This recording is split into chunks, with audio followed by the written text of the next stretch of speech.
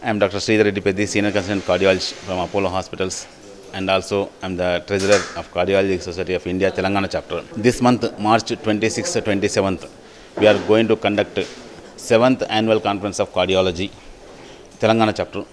So, on these 2 days, we are expecting 350 to 400 members of all cardiologists from Telangana, and also some speakers are coming from out of the Telangana. Why we are conducting this conference? It is mainly because of the recent advances and also recent techniques, and also because of post-COVID, many people are affected with the cardiac problems, and they have underwent some angioplasties, and this COVID virus is also one of the cause for the heart attacks. So all those things we want to discuss, and on top of the juniors we will share the knowledge. All the seniors who did the many procedures, complicated procedures, all the recent advances, they will present the papers, and those juniors also they will learn. All the postgraduate students, they are also will benefit from these conferences.